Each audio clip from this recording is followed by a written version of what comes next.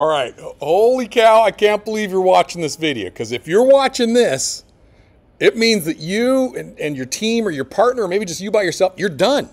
You have finished the project. Okay, now let's just be careful about a few things. Go back to your learning plan and there's a quality checklist. Check over that to make sure you got everything. Should be a yes. There's also just below that the grading checklist, what we're going to use to grade it. Go check that. Make sure that that's all yes. Okay. Because we don't want to send it back. We will if we have to, but we don't want to. Okay. So if those things are all good, then you can turn it in. Right below this is the turn in. Now it's going to ask you for 4 things. Okay. So number 1, it's going to ask for a copy of the learning plan. That thing you've been following for the last few weeks, we need a copy of that because that's where we're going to get the information to grade it. Okay. Then we're going to need a copy of the actual product, the project that you did. Okay. That's your video, your game, whatever it's going to be. If you made a video game, you got to make a walkthrough video of it. You got to make a screen recording, something that we can see it. And then we're going to need the video of you answering those 4 reflective questions. Okay, so we're going to need that. And now everything should be uploaded to your Google Drive. And then when you're turning in, you're really just giving us links to those files on your Google Drive. The last thing we need, now we need some type of promo to kind of show off what you've done. Okay, like a slide. So go to Google Slides, make a simple slide. Okay, whatever you want to do.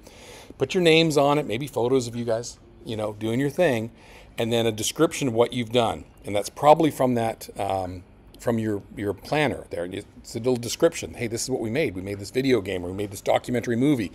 And then make a picture of it. Some type of picture, a screenshot of your game, a screenshot of your animation, something still, because we're going to take this slide and we're going to add it to the slide deck that plays out in the hallway there to kind of show off your work. So take a screen recording of it, so it's just a JPEG image, and that's what you're going to attach. Okay, so those are the 4 things.